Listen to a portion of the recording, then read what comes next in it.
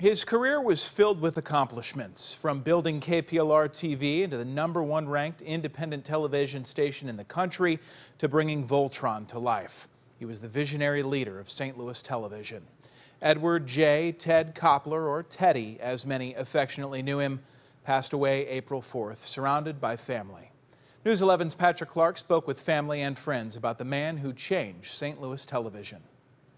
If you walk in the lobbies here at Fox 2 and KPLR 11, you're greeted by kind of a mini museum of St. Louis television history. Pictures on the wall from Cardinal baseball, Blues hockey, the Three Stooges, and things like wrestling at the Chase. It's all thanks to a guy we call the boss, Ted Koplar, a pioneer in St. Louis television who's passed away.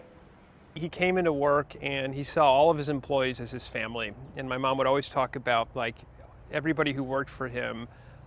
He truly cared for them, and he wanted them to thrive. He was just a great guy, and nobody understood that he was really sort of a futurist, with television. We had the first satellite uplink. We had the first weather radar. I mean, he had his pulse on what was coming. He really did see ahead, technically, and that's what made him really different than most people, but also just a humanitarian. And he cared about his employees a lot.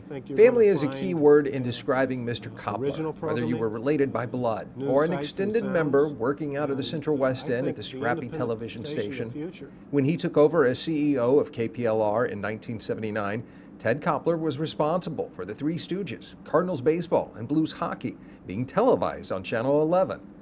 His philanthropic work with the Children's Miracle Network and various St. Louis charities, his hand in the redevelopment of Maryland Plaza in the Central West End, and being on the forefront of interactive television are some of the things that he's best known for.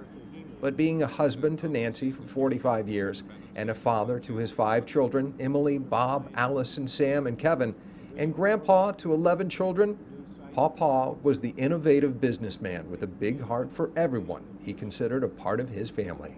He was always there for us, no matter what. He was the best father that anybody could ask for, by a long shot, and I feel truly blessed to have him as a dad. As one of many people who got their start in television thanks to Mr. Koplar, I can tell you that he will be missed.